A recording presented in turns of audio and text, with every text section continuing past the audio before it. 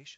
So in the last few videos of post method, we have seen that how to call a post method through different ways. Like we have called post method through an object. We have created a Java object and we have called the post method. We have created a JSON file and then we have created a post method. We have created a JSON object and then we have called the post method. And we have even received the data, in a object format and we have tried to assert that. Okay. Now in this video, I will tell you how to call the JSON method on the basis of string. Yes, a plain string which we can give in a JSON format and we will try to go ahead and call our JSON. So let me do one thing. Let me just go ahead any one of them which we have written before. If you want, you can just look into my previous video to get more details regarding that. I'm just trying to tell you what are the different ways through which we can call the JSON method. Okay, so just let me remove this file input stream. I don't need that. And let me remove this body also. Okay, I don't need that. So this is a simple and plain formatting of given and then. So I am first called the rest assured. I have updated with the base URI, so that is correct. And under given, I have given the header, and under that, I have given a body. So let me tell you what we need to give in body. Then I am calling a when method, and here I am calling a post method where I am giving the URL for post, which is this, and then I am calling the status code if it's correct or not, and then I am just printing it everything here. Let me do one thing. Let me just store this response somewhere. Okay, so I will say it response. Okay, just give me a moment, it's just freezing up. Okay, so what we will do, we will first store this response. Okay, all right. Okay, still it's not coming up.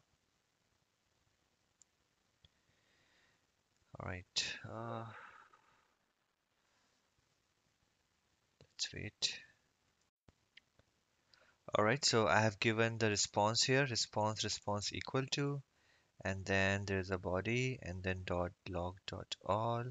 So I have not given anything in the body. Let me just, give a double quote, a blank body, and in the end, instead of doing dot log dot all, after that, I want to extract the response. So I will say extract dot response.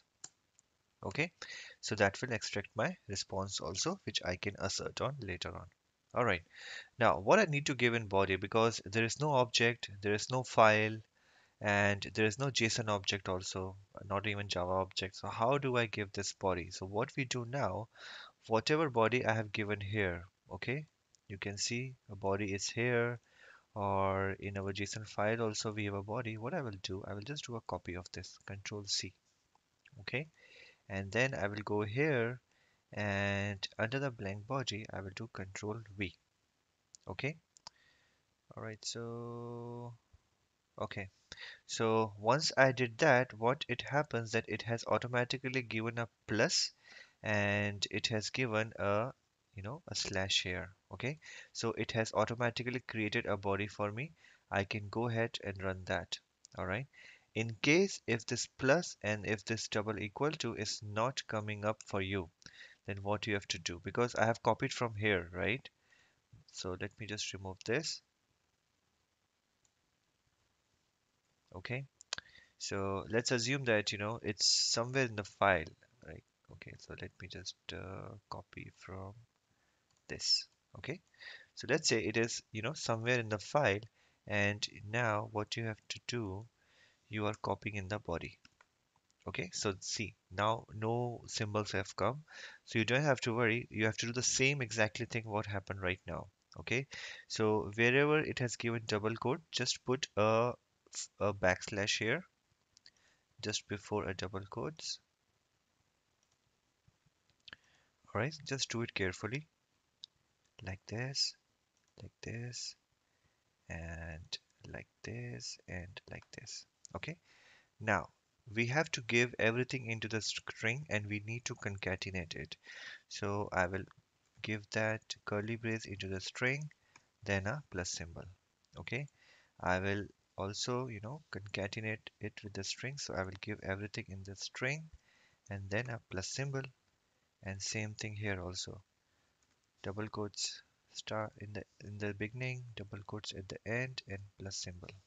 Okay, then again double quote here, double quotes in the end, and plus symbol.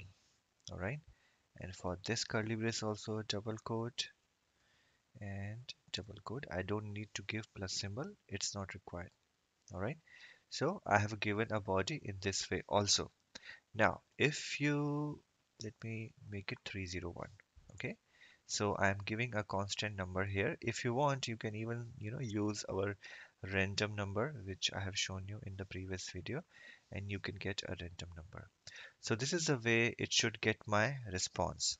All right, and okay, let's run this test ng test.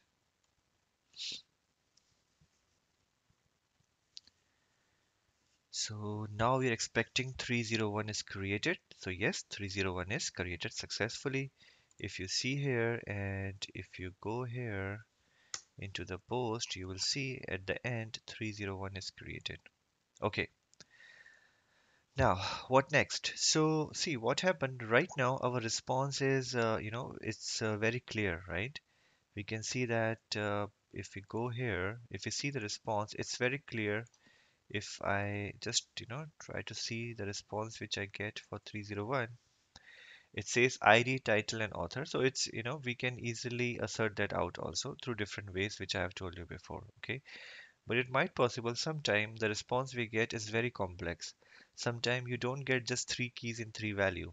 It might possible you get one key, inside that there are three keys, and then there are three more keys. So that's like a hierarchy of the keys and values. Okay.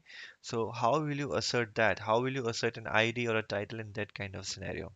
So what we do in those kinds of scenario, so let me go here. Okay. So whatever response we have got here. Okay. So this is the response which we are getting. So whatever response we got here, we convert that into JSON path. All right. Yes. The JSON path is a class and it helps us to convert the response into JSON path. And if you want, if we are receiving an XML response, we can convert that into the XML path also. So right now we will see how to convert that into JSON path. So for that you have to type JSON path JS equal to new JSON path. All right. And under that you have to give your response which you have received, and you have to convert that into string. All right. So I have convert the response in my string and I have given under JSON path. I will do Control Shift O so that it get, okay, so P should be capital in JSON path. Let me make that. Wait. So okay, JSON path. All right. So now I have created a JSON path. Now how this JSON path will help me? I can create an XPath of my own. Okay, so maybe instead of name JSON, I can give JSON XPath so it will more clear. Okay, I can create JS XPath of my own. So if I just want to print it, I can just do system.out.println. All right, and here I want to give JS XPath.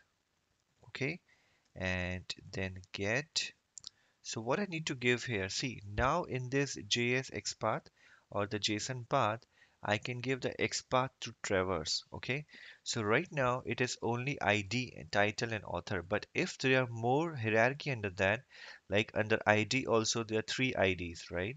Or their title also there are three titles or three author name given or something else given. So I will just give title dot and then I'll give the variable in the second hierarchy. So I have to create the XPath. So right now I can directly give just the ID if I want to print that. Okay. All right, so it seems we have selected some wrong println. Okay, so let me just copy this and let me write it again. So it would be system.out.println, and now let me type this, save it. Println. What is happening? It's ambiguous. Okay, so why it's taking not string? So this is what I want, right? So let me print a string.